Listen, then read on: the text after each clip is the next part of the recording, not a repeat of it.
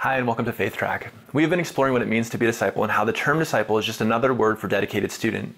So as we seek to follow Jesus with intention and dedication, we become his disciples. In this module on devotion, we seek to grow as disciples in our devotion to God, which is a commitment to continually deepen our relationship with God and orient our lives around that priority. In our time together, we will look at a good number of passages from the Bible, and I will encourage you to take what we discuss into conversations with others. For this, we have created a notes page with all of the Bible verses and discussion questions. You can access the notes page at the link shown on the screen and in the chat. In our last episode, we explored how we can know God through Jesus the Son. In this episode, we are going to explore another important aspect of knowing God, God the Spirit. As students of Jesus and people who are seeking to understand and apply what Jesus taught, there's something missing from the lives of many believers today. As we read through the Gospels, we see Jesus referring to the important role that the Holy Spirit would play in the lives of his disciples. As we read through the letters of the churches, or to the churches and the communities of the New Testament, we see their strong reliance and dependence upon the Holy Spirit as an active part of their daily lives. For many of us, God the Father feels relatable because there are fathers around that we can look to and see what a father can or should be. And we can step into the invitation to be his children. God the Son is relatable because Jesus came as a human and lived a life similar to ours and interacted with normal, imperfect people. However, God the Holy Spirit, who dwells in us, this is different. This is unique. I remember when I first heard about the Holy Spirit or the Holy Ghost, I kind of envisioned something between Casper the Friendly Ghost, and if you're too young to know Casper the Friendly Ghost, you can Google him, but somewhere between Casper the Friendly Ghost and the comfort I felt as a child when I imagined my deceased father being by my side to kind of maybe looking out for me. But this is real, and God, the Spirit. So a part of knowing God and understanding him in ourselves is understanding God, the Holy Spirit, and how he works in us and with us. The Holy Spirit is the third part of our understanding of God's triune nature, which we will cover in future episodes on theology. For our purposes here, it is worth noting that as we read the Bible, it is clear that the Holy Spirit played a major part in the workings of God throughout creation, history, and the lives of Jesus, the disciples, and the early church. As we have explored discipleship, we have often looked at the Great Commission in Matthew 28, in which Jesus gave the core assignment to those who would follow him to go and make disciples, teaching them to obey all that Jesus had commanded.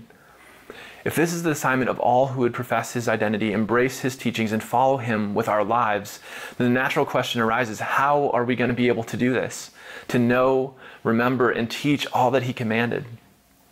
In our episode focusing on God the Father, we looked at John chapter 14 when Jesus had said to his disciples, "If you have seen me, you have seen the Father." And we walked through the fact that we can learn a lot about the character, intentions, and nature of God the Father through looking at his Son, Jesus. In that very same chapter of John's Gospel, Jesus began to teach his disciples extremely important things about the role and identity of the Holy Spirit.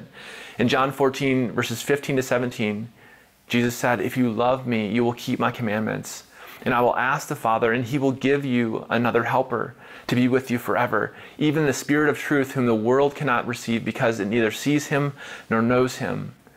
You know him, for he dwells with you and will be in you." The Apostle Paul also wrote of the Spirit's presence in his letter to the Romans in Romans 8, verses 9 through 11. "You, however, are not in the flesh, but in the Spirit, if in fact the Spirit of God dwells in you. Anyone who does not have the Spirit of Christ does not belong to him. But if Christ is in you, although the body is dead because of sin, the Spirit is life because of righteousness. If the Spirit of him who raised Jesus from the dead dwells in you, he who raised Christ Jesus from the dead will also give life to your mortal bodies through his Spirit who dwells in you."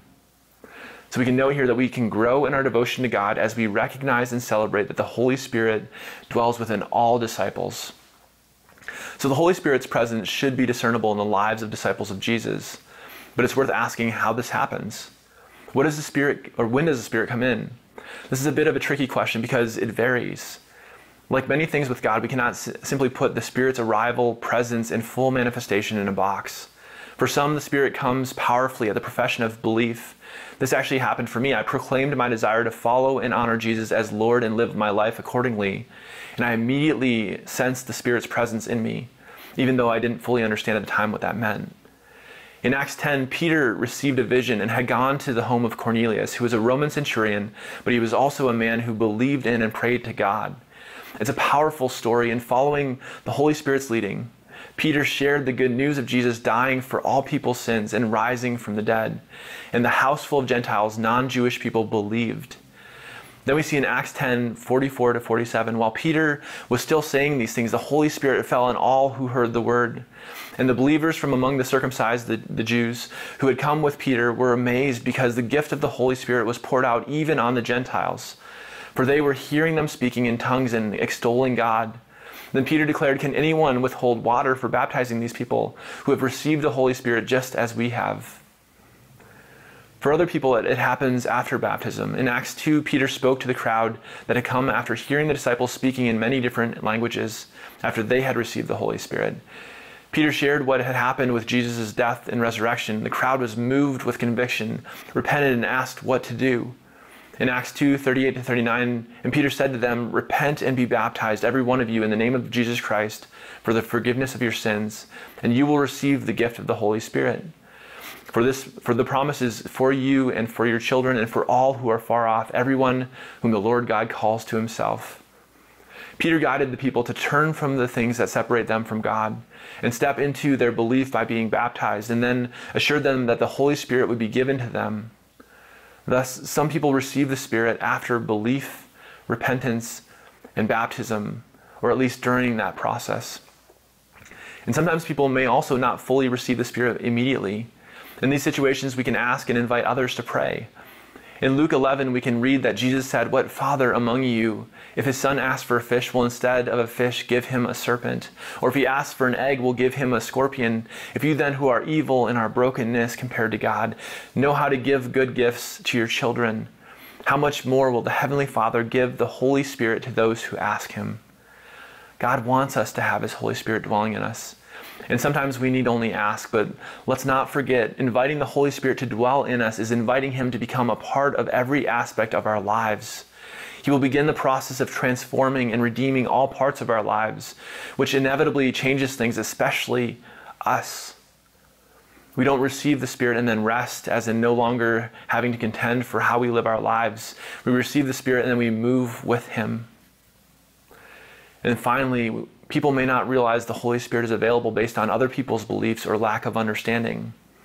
In Acts 19, verses 1 through 6, we read, "And it happened that while Apollos was in Corinth, Paul passed through the inland country and came to Ephesus. There he found some disciples, and he said to them, 'Did you receive the Holy Spirit when you believed?' And they said, 'No, we have not even heard that there's a Holy Spirit.' And he said, 'Into what then were you baptized?' They said, 'Into John's baptism.' And Paul said, 'John baptized with the baptism of repentance, telling people to believe in the one who was to come after him, that is Jesus.' On hearing this, they were baptized in the name of the Lord Jesus. And when Paul had laid his hands on them, the Holy Spirit came on them, and they began speaking in tongues and prophesying." At times, people may be baptized before understanding, now often as an infant or a young child, or baptized into repentance, but not into belief and identifying with Jesus, or being in our identity in Jesus. In Acts 19, the baptism in Jesus, followed by the laying on of hands, led to fully receiving the Holy Spirit. So here we can see we can grow in our devotion to God as we embrace the Holy Spirit as God's gift to us, as his very presence in us to help guide and equip us in our lives as disciples. The primary thing to know is that God, the Holy Spirit, is available to all disciples. He comes into our lives in different ways, but we can benefit from his presence as we align with God's will and live according to Jesus' teaching. The Apostle Paul, in his letter to the Ephesians, uses slightly different language for the same phenomenon when he wrote in Ephesians 1, 13 to 14.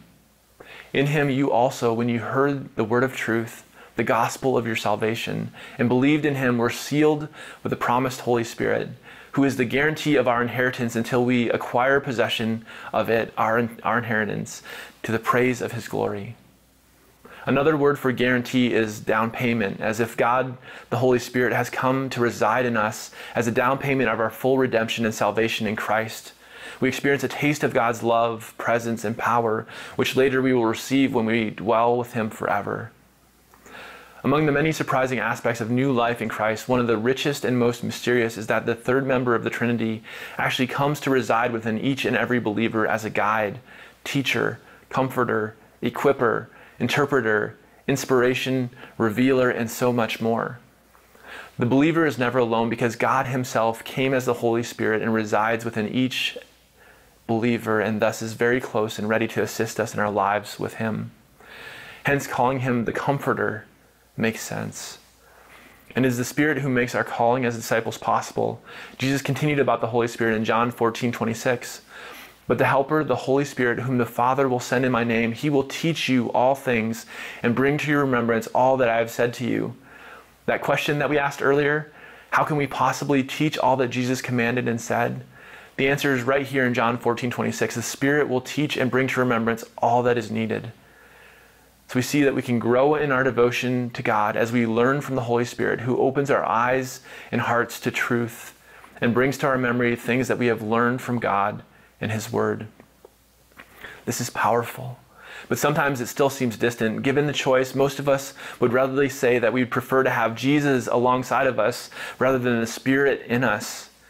However, Jesus, as he was preparing his disciples for his death, resurrection, and ascension back to the Father, said this in John 16, verses 7 and 8. Nevertheless, I tell you the truth, it is to your advantage that I go away. For if I do not go away, the Helper will not come to you. But if I go, I will send him to you, and when he comes, he will convict the world concerning sin and righteousness and judgment. Part of the role of the Spirit will be to bring conviction to people who are separated from God. The Spirit prepares their hearts to hear the good news as his disciples share what Jesus said and did. And further explaining how this could be better than Jesus being here himself, he had said earlier in that evening in John 14, verses 12 to 14, Jesus said, "Truly, truly, I say to you, whoever believes in me will also do the works that I do, and greater works than these he will do, because I am going to the Father. Whatever you ask in my name, this I will do, that the Father may be glorified in the Son. If you ask me anything in my name, I will do it." Jesus said it was better that he left so that the Holy Spirit would come and dwell in all of his disciples, who could then be empowered to do even greater things than he did. Did you hear that? Greater things than he did, than Jesus did. What does that even look like? We get glimpses of what this could mean when the likes of Billy Graham, who sometimes would see tens of thousands of people give their lives to the Lord in one simple sharing of the gospel. If we take Jesus at his word, and I think we should, we, his disciples, have access to the ability to do great things in order to glorify God. The key is to be empowered and guided by the Spirit. With great power comes great responsibility. In 1 Corinthians 6, verses 19 and 20, or do you not know that your body is a temple of the Holy Spirit within you, whom you have from God? You are not your own. You were bought with a price. So glorify God in your body. How we live matters. What we say and don't say, what we do and don't do, we can honor and glorify God and invite his Spirit to utilize us to do great things for him, or we can squander our entrustment. We can silence his Spirit in us.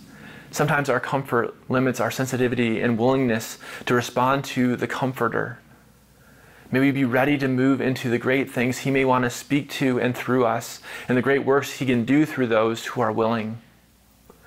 We will close this with a great encouragement from Paul in his letter to the Thessalonians, his first letter to the Thessalonians in chapter 5, verse 16 to 24, in the Message version.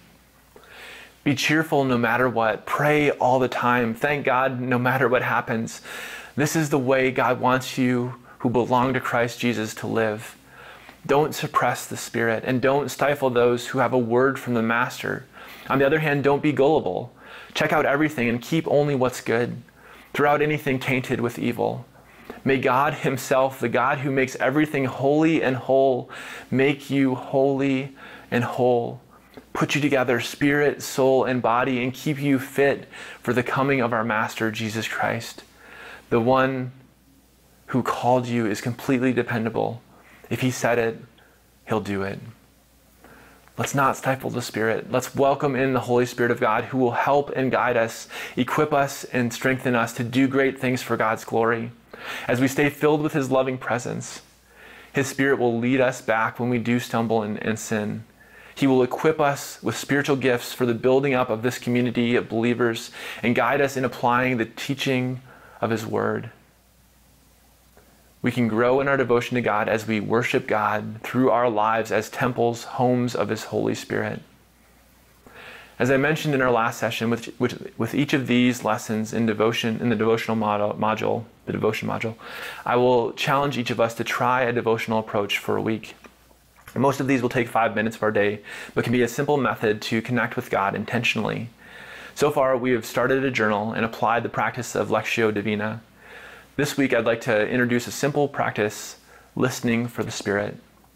So devotional challenge number 3, listening for the Spirit. So let's continue to journal, and this week, let's just jot down some notes as you ask 3 questions, and then there's a 4th step as well.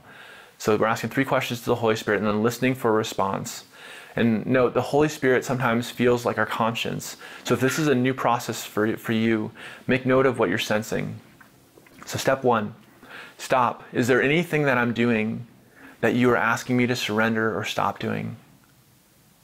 2, start. Is there anything that you are asking me to start doing in order to align with or glorify you? 3, serve. Is there anything that you are wanting me to do today to serve you or others? And finally, 4, Scripture. Test what you are hearing against Scripture and trusted fellow disciples or leaders. And this 4th step is important because sometimes what we're starting to hear isn't necessarily the Spirit in us, and so we want to make sure that what we're doing is aligning with God's Word, and that's how we test the Spirit, to make sure that we're moving with Him. Remember that the Spirit dwells in all believers. Sometimes we just need to learn to listen for His voice, remove obstacles, or even take some small steps. These steps might include repenting from going astray or getting baptized if you haven't been, or baptized without understanding. If you have questions about how to draw near to God, you can always email info@cornerstonesf.org, and we will help you to take the next step. I'd love to pray, and then we will hop over to our Zoom conversation. Before I do that, though, if you are watching this after its original airing, or if you're unable to join us for the conversation part of tonight, this is meant to be gone through in community. Faith trackers or disciples always walk things out, at least in pairs. So join us for the conversation if you can, or find another person or group of people to embark on this journey together. Our primary goal is that these teachings would be a tool that can help us dig into these key areas of growth as disciples of Jesus, but also be a place in which we can ask questions and grow as we move together as a community. So let's pray. So Lord, I thank you that you have given us your Spirit to dwell in us. I ask that you would guide us into the things that will help us to take hold of you more. Lord, may we see your Spirit moving in and through us, not to just reassure us of our faith, Lord, but to do things that are beyond our ability, just our physical ability, our skills, Lord, but that your very work would be done through us. You said it was greater that you, Lord Jesus, would leave so that the Spirit could come and dwell in every single believer, thereby multiplying the effect and touch of you through the lives of all believers across the world. So no longer would your touch be confined to one location where you were bodily, but through your Spirit, where every believer is, you can move and transform lives, set people free, and bring healing and the hope of life forever. And so, Lord, I pray that you would equip us through your Spirit to remember your teaching, Lord, that you would bring to remembrance as we share your love and life with others. And be in our conversations as well. Guide us to the truth that you want us to take hold of this week. Help us to hear as we practice listening to you. And I just ask this in Jesus' name. Amen. All right, so I hope you can join us for the conversation. If not, let's keep these conversations going, and we'll see you next week. God bless.